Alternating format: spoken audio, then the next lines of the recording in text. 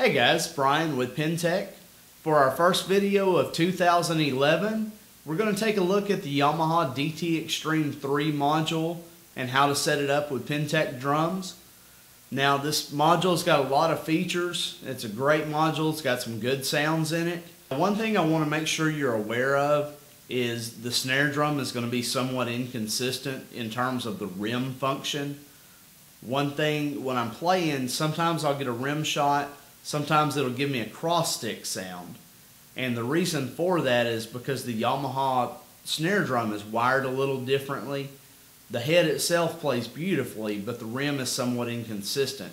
So that is something to be aware of when you're considering this module for use with PenTech products. Let's go ahead and look at this module and get you some suggested trigger settings. Okay, we're looking at the face of the DTXtreme just to cover some of the areas that we're going to be using.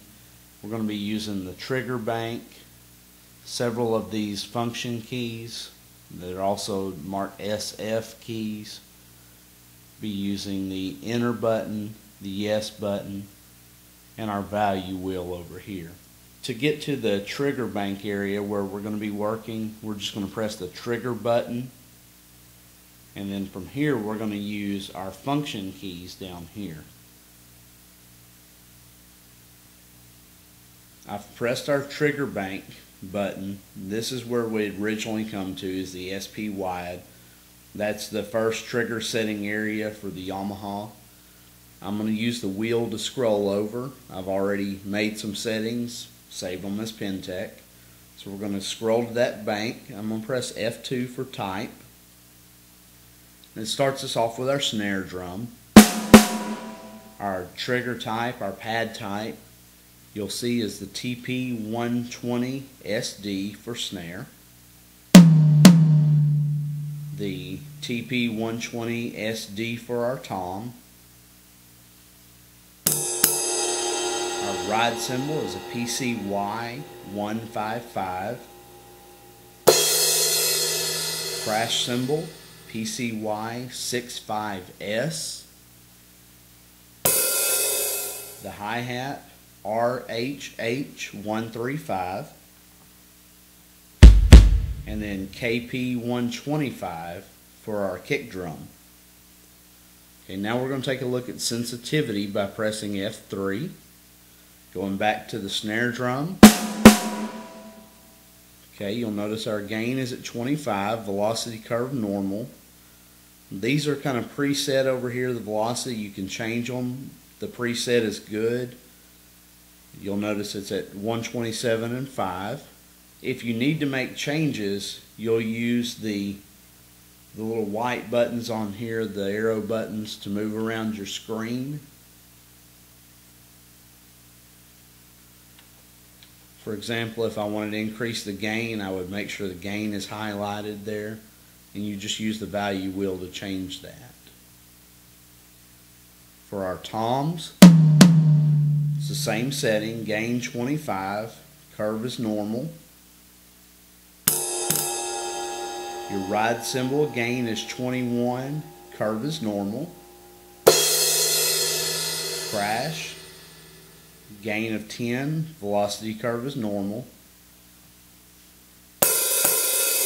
Hi-hat, gain is at 20. My kick is set at 50. Okay, now we're going to move to rejection at F4. Rejection time is 5 milliseconds for the snare. It's at 5% and 0% for the rejection levels. Rejection time for the toms is 10 milliseconds, 5 and 20. Now the rejection level area is where you're going to eliminate problems from false triggering caused by other toms. This is where you'll go in if you've got tom 1 is triggering tom 2, for example. You would increase the level on the rejection. Our crash is at 42 milliseconds. You'll notice that the hi-hat, the reject from hi-hat is set at 35. The crash cymbal I just struck is closest to my hi-hat, so I had a little bit of crosstalk going on. So I increase that level a little bit to eliminate that problem. Alright, my hi-hat cymbal is at 6 milliseconds. 20 milliseconds for my ride. 20 milliseconds for my kick drum. Now that we've got those kind of set, you make your adjustments. You're going to press F5 and go to Other. This is where you'll actually name your trigger type, your trigger bank, whatever you want to call it. This is where your settings will be stored. I've named this bank PinTech. Whenever I start the module up, I press the trigger button, I use the value wheel, and I roll over to PinTech and then press Drum Kit to go back to my kit. And that takes me to these trigger settings that I've just made and saved. So you'll name it. After you've made your name selection, you'll press Enter/Store. It's going to ask you if you want to store it. You'll press Enter again, and then it's going to ask you yes or no. You're going to press yes to save those trigger settings. To get back to your drum kit, all you're going to do is you're going to press your drum kit button. It's going to take you back. All of your trigger settings, if you'll follow those steps, will be saved. Well, that sums it up for the DTXtreme module. If you by chance found some suggested settings that improve the snare function, please let us know. Jump online, join us on the forum, or send us an email. You can access our forum through PinTech's website, pintechworld.com. We'd love to see your comments and questions. It's always great to have a new member. Until then, take care and keep drumming.